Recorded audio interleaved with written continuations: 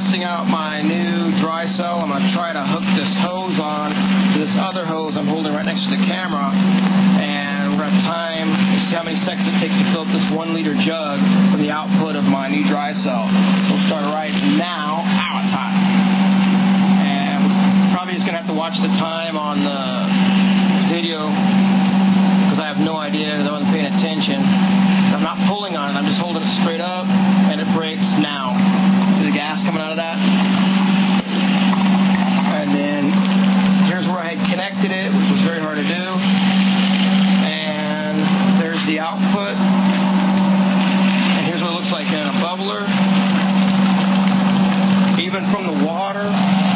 See, it's going through, that's pretty tall jars. Here's my hand right here. Focus back. So I don't know, that looks like about 10-inch tall jars, one of the big mason jars. That tube's all the way to the bottom, and look at the output on that thing. I don't know if you can see it very clear, but it's just solid, basically going all the way up. So it's breaking up a little bit at the top, but the output, that's hydrogen gas coming out of that. That's not steam. The temperature is 156 degrees. Running about 50 amps, 17 point something, I don't know what that was, 17.62 volts. The volt's a little high, I have to knock that down. But pretty decent specs, but I don't know what the time was, so I'll just have to, when I post it on YouTube, I'll put the time as part of the title.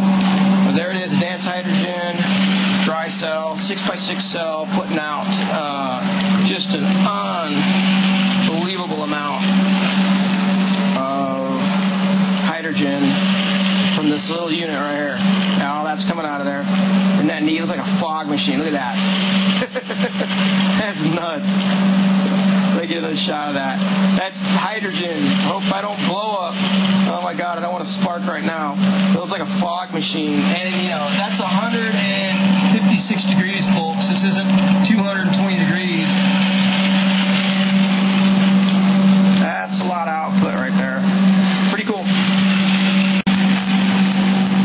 I'm testing out my new dry cell. I'm going to try to hook this hose on to this other hose I'm holding right next to the camera, and we're going to time to see how many seconds it takes to fill up this 1 liter jug from the output of my new dry cell.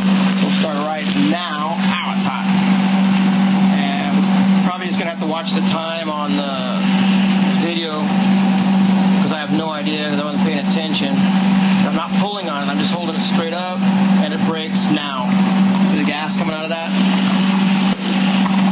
And then here's where I had connected it, which was very hard to do.